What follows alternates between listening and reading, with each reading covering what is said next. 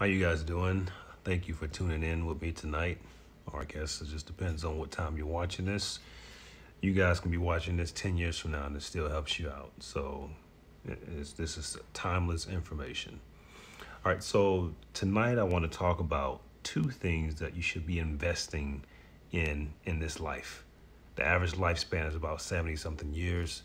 There are two things that you should invest in this life. And the first one that you should invest in the kingdom of God. Lay your treasures for heaven. All right. That's the end game. Lay all your treasures for heaven. All right. And the second thing I want to talk about that you should invest in yourself. All right. Always try to improve in life. Always try to go to the next level and walk around and do things with a spirit of excellence. But let's get into it because I think this is a good teaching here. I'll try to keep this under 10 minutes. I think 10 minutes or under, I should be able to get what I need to say out. All right. So the first one, you need to invest in the kingdom of heaven, invest in God. You lay up your treasures in heaven and not on earth. All right. So let me read this Bible verse to you, and then we'll get going. It's Matthew 6:19 through 21. I'm reading from the New International Version. It says, Do not store for yourself treasures on earth, where moths and vermin destroy, and where thieves break and steal. But store up yourselves treasures in heaven, where moths and vermin do not destroy, and where thieves do not break and steal. For where your treasure is, there your heart is also. So, hypothetically, if you were a rich man, why would you want to just store up so much money and then you die? And what you gonna do with the riches? You gonna give it to all your family? Why not? You have all these riches, and instead of thinking about generations and generations to come, hey, if you want to take care of your family, that's fine. But I feel as though it's more important to do the work of God.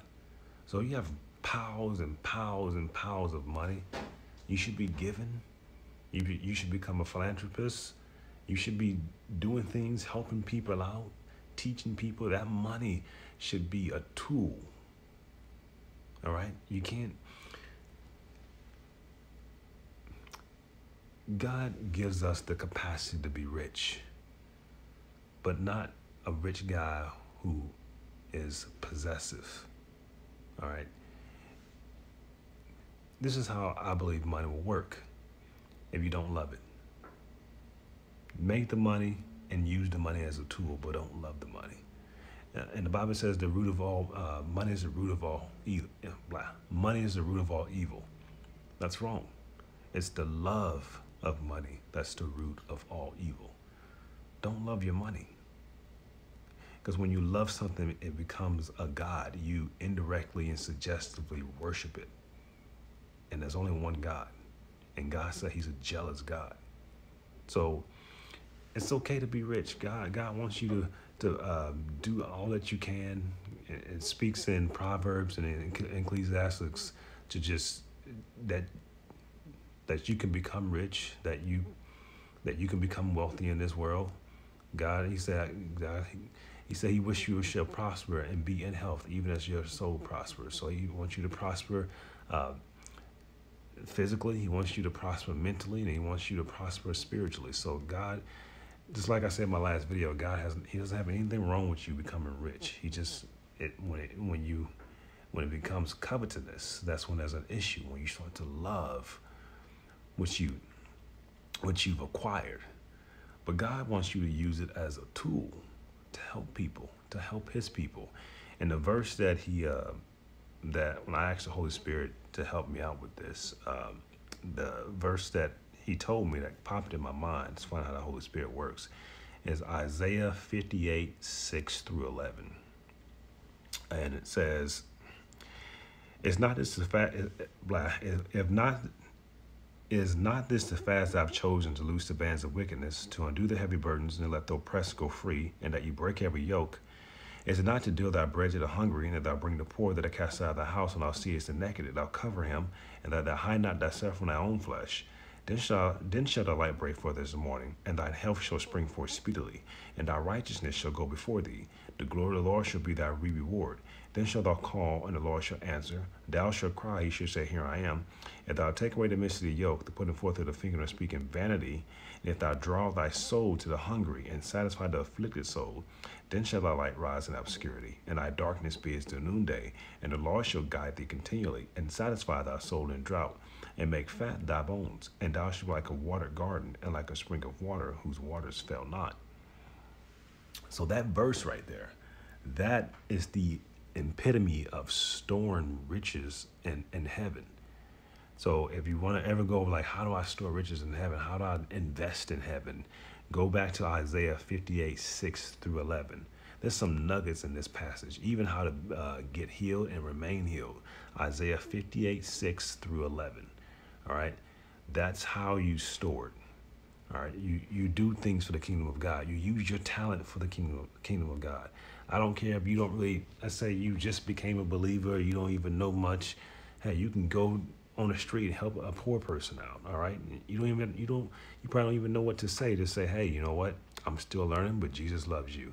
Here's a burger. Here's some food. Here's some money. All right. So one of the main things is helping the poor. God loves it when you help the poor. Yes, the poor will be with us always. We can't get rid of that, but we can help. We can help an afflicted person. All right? We can help. We can use our money. When you have money, you have power now. All right? You can use your power. You can help people. If someone needs to go to college, you can pay for them to have a scholarship. So that's why you get rich. That's why you get wealthy. You get rich and wealthy to help people, to do something in this world for somebody, or multiple means of people. You don't get rich for your selfish needs. You don't get rich to hoard your money. It won't work. You get rich to be a beacon, a passage, a bridge, a road to helping people out. That's how you do it. That's how you store riches in heaven. Do things for God. All right? Do things in the name of God. Use your talents for God. Use your money for God. I'm not saying you can't enjoy yourself. I'm not saying you can't buy yourself rewards and all that. God gives us the capacity to make money, to get wealthy. That's how the entire economy goes around, as money. We all wake up and go to work because of money. Time is money. The reason why I'm recording this is because I spent money to record this. God knows that. He's not saying you can't enjoy yourself. God said he'll give you the desires of your heart. But when you get rich, you have an obligation, you have a responsibility to help your fellow man. You have a responsibility to help God do what he needs to do in this earth. God does what he needs to do. He helps him. He does it through men. Yes, he can do it for himself, but he does it through men.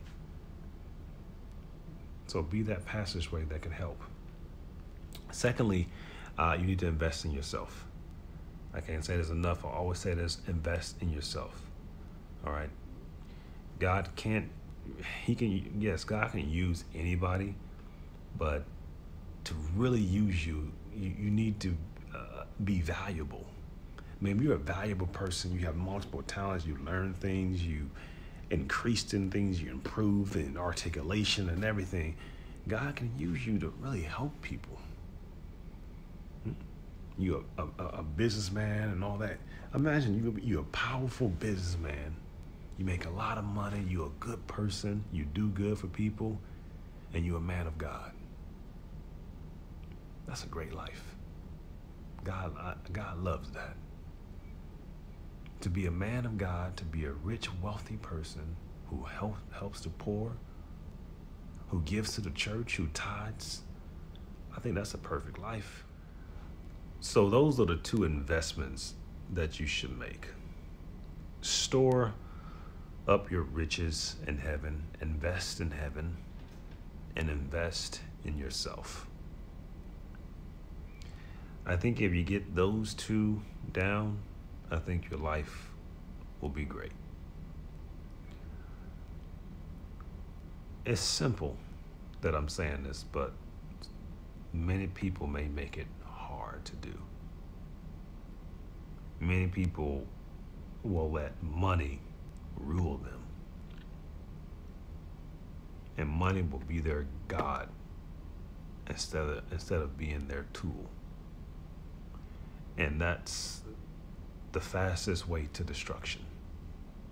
And I pray that from watching this video, Christians who watch this video now and 5 years, 4 years later, you guys are wealthy and you're investing in many things. But I pray that you come across this, but even if you're rich right now, I pray you come across this video. If you've been investing in many things, but you have not been investing in the kingdom of God, I hope that you start doing that now, that you change your ways. Remember, because it's like we're in the game, but we're not watching the game because we're just in it. Remember, this life is not very long. It's 76 years or whatnot, and then you're gone. All right. So then you transition to heaven.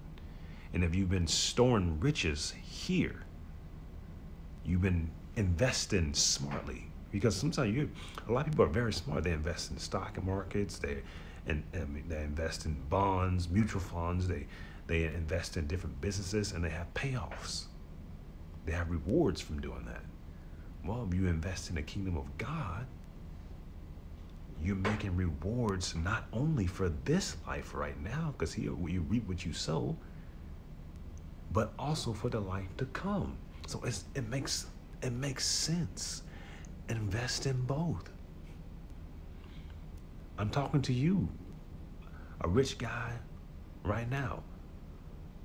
Invest in both. Invest in what will. If you invest in God, you're investing in both. All right, invest, and you reap what you sow. So invest what will advance you in this world right now, and invest, and it'll also benefit you in the world to come. All right. So don't. So if you haven't done it before, start trying to do it now. Put money to the poor, go to church, tithe, do things in the church, use your talents at the church. Be a good person, be a philanthropist, travel, do things for people, and see how your rewards won't rack up. See how your rewards will rack up in heaven.